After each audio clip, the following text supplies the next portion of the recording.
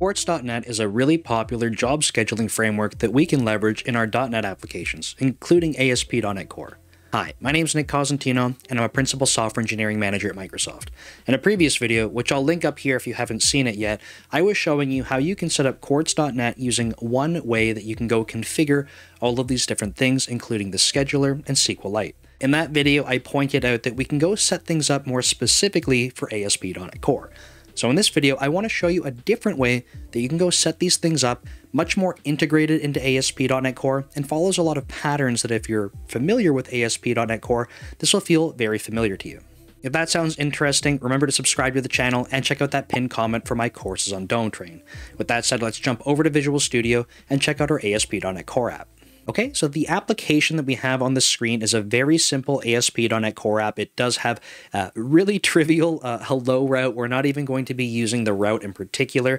It's not really going to matter at all for Quartz. In the previous video and this one as well, I am going to be using SQLite as the backing store because I'm using persistent storage for Quartz jobs. That's not really going to matter in this case. If you want to go watch the previous video, I'll show you how to go set up Quartz with SQLite, and you can change the different database backing stores. It's just using SQLite because it was quick and easy. Same concepts apply, but go check out that previous video if you want to see how that works. In the previous video as well, if I go into the project file, I mentioned that we had these NuGet packages that we need, but in this video, this package right here, quartz.asp.NET Core, this is going to be the one that you're going to want to add in. And that's because the other two, specifically these two, these Quartz packages, these are just the ones that I needed to have Quartz in general, not specifically with ASP.NET Core. For me, I was using SQLite, same as we're going to do in this video, but this one is specifically for hooking up to the iService provider in ASP.NET Core. Jumping back over to program.cs, you'll notice that now that we have these Quartz packages added, if we go to Builder Services Add Quartz on line 6, so this is new. We get this nice extension method with this fluent syntax, this builder pattern, and then we can get the Quartz configuration as a callback here, right? So we get Quartz configuration passed in, and we can start configuring this thing. In the previous video, I also mentioned that Quartz does leverage config files, so you don't have to do this all in code. If you want, go have that config file. Quartz.net has all of this stuff documented on their website, so you can see all of the different properties that you can go set and the values that they'll take. Personally, I like doing this in code first so that I can play with it, understand it, and then worry about configuration files and my deployments all separately after the fact. Before we move on, this is just a reminder that I do have courses available on DomeTrain if you want to level up in your C# programming. If you head over to DomeTrain, you can see that I have a course bundle that has my Getting Started and Deep Dive courses on C#. Between the two of these, that's 11 hours of programming in the C# language, taking you from absolutely no programming experience to being able to build basic applications. You'll learn everything about variables, loops, a bit of async programming, and object-oriented programming as well. Make sure to check it out. These settings here on line 9 and 10 are just to play around with to see that I can set them. In the previous video, I mentioned that if you wanted to load these properties up, so you can use the config file like I was mentioning, or this properties collection is kind of like a dictionary that it's going to read in those key value pairs, but you can set them in code as well. Line 11 till 17 here, this is going to be setting up your persistent storage. So again, previous video, we showed how you can go set this up, but this is specifically for ASP.NET Core.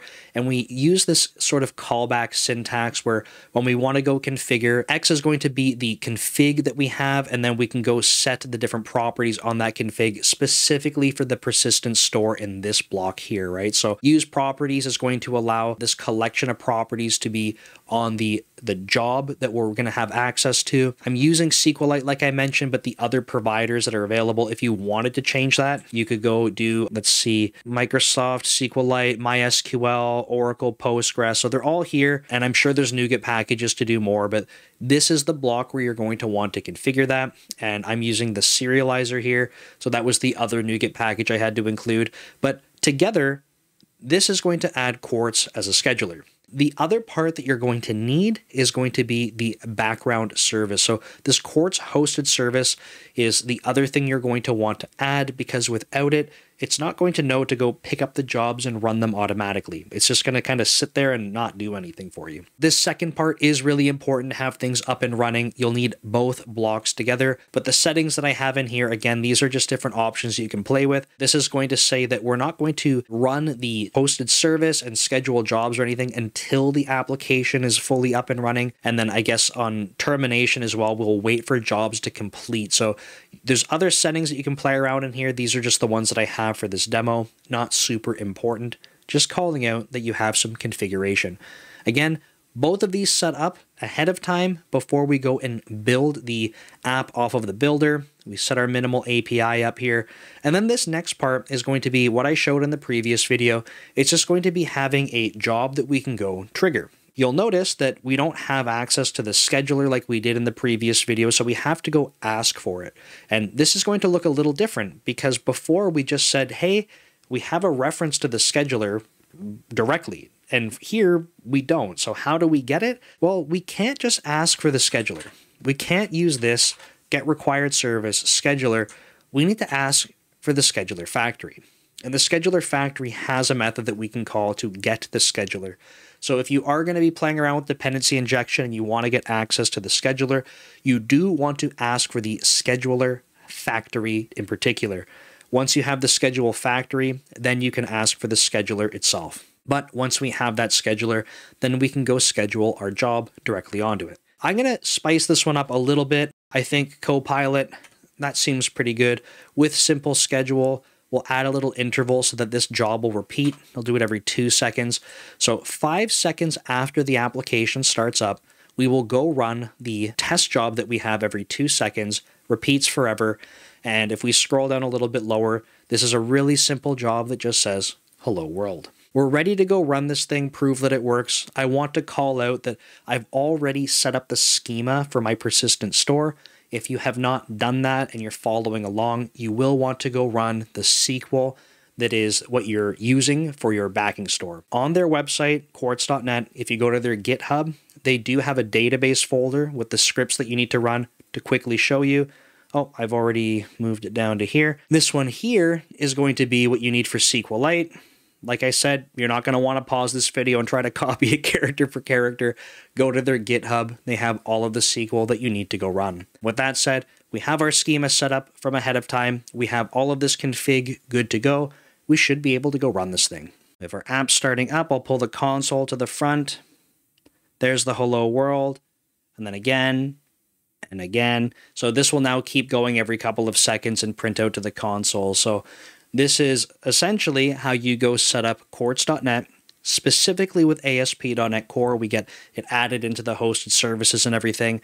It is going to run this in the background for us, and in this particular case, use SQLite as the backing store. Okay, so if we have a quick look at our test job here, it's obviously really simple. I'm just printing hello world to the console. If we wanted to do something more complicated, if we wanted to parameterize this, how can we go about and pass other data into our Quartz jobs? Well, if you want to see how that works and the different options that we have available, you can go ahead and check out this video next.